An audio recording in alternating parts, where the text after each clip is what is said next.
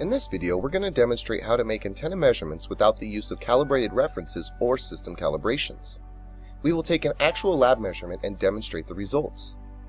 In the lab, we had two platforms and one reference horn. On platform B, we used a Diamond Engineering dipole. On platform C, we used a Diamond Engineering patch. And finally, on platform A, we had a reference horn which was centered midway between the median of the two other platforms. When we look at the actual measurement setup, the first thing one might notice is that there are distances between the platforms that were not necessarily equal, which needed to be considered. If we examine this as a generalized three-point method, we have assigned our horn as AUTA, our dipole as AUTB, and the patch as AUTC. The distances are representative of the measurements of the phase points of each.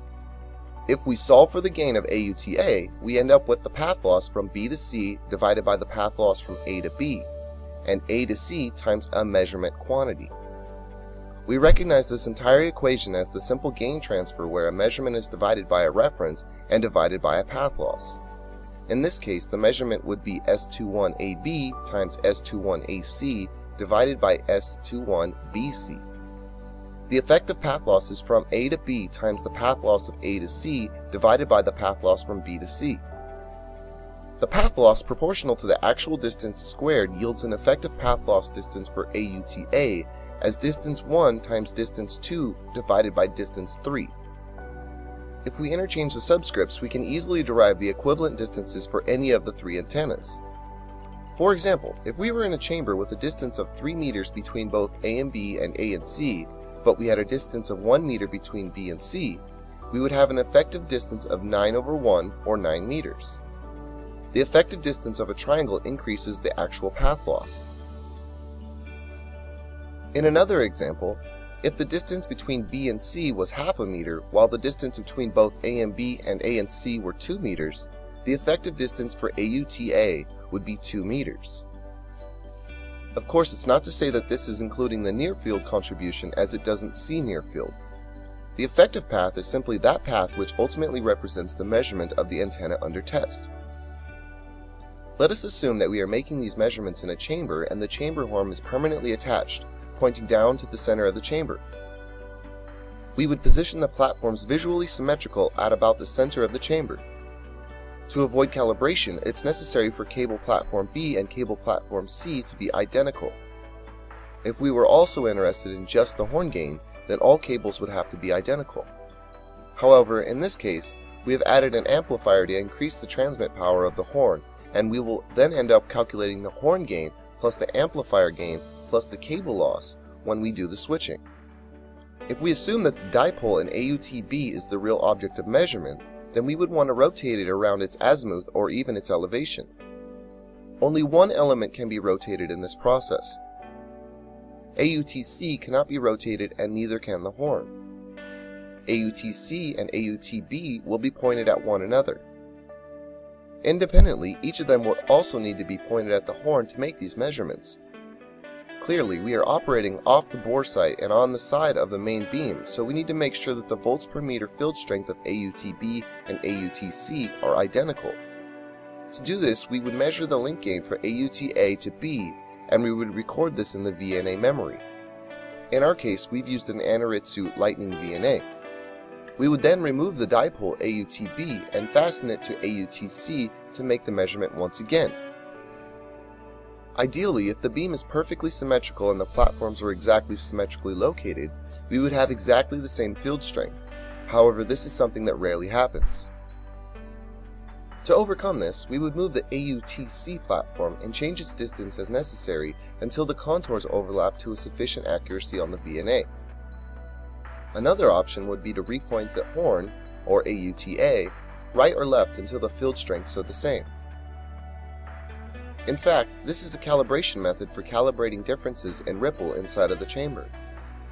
We've actually performed these measurements, stored the data, and have now recalled them into Diamond Engineering's Antenna Measurement Studio.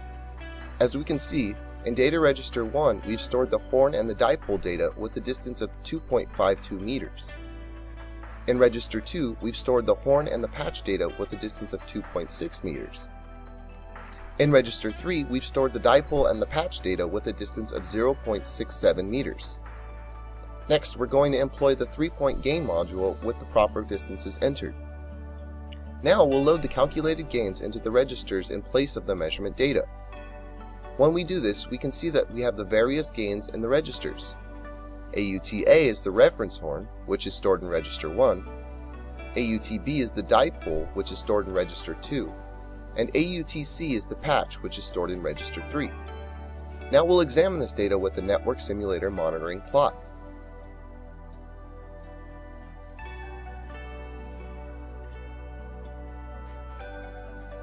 First, we'll recall the measurement gain of the dipole located in register 2.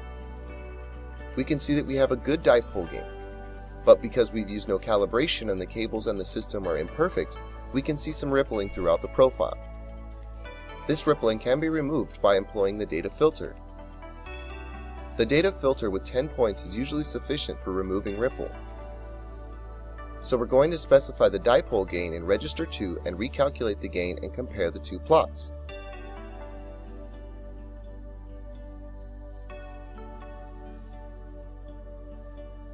As you can now see, the ripple has been effectively eliminated. Next, we're going to recall the patch gain data located in register 3. We can see it has a high gain level of about 8 dB. We'll now change the register attribute on the data filter icon to register 3 to once again eliminate this ripple. Upon completion, we can see that the refined patch data displays a very nice profile.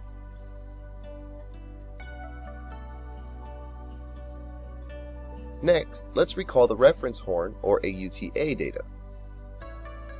In order to view the profile, we must first change the scale of the graph to 40 dB, since this data represents the horn data and the amplifier data.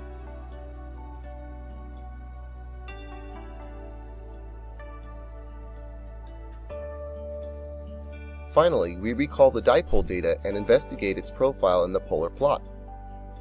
We'll go to 3 dB per division and go to the maximum signal, which has been exhibited at 3.5 dB of gain, where we can see that the profile is nearly perfect with its symmetrical profile. So we can see how effective this method is for making raw measurements without system calibration and no reference data. This can be effective in either a chamber or even in an environment where a level of multipath is present. Once the fields in volts per meter are the same, then the corrections are accurate. In an actual chamber, if two horns were present, one from the side and one from the end, it would be possible to make measurements consistently and easily with no reference, and could even be utilized to make your own references. And this concludes our video tutorial on making measurements with no reference or calibration. We hope this helps demonstrate the power of the 3-antenna method with unequal paths.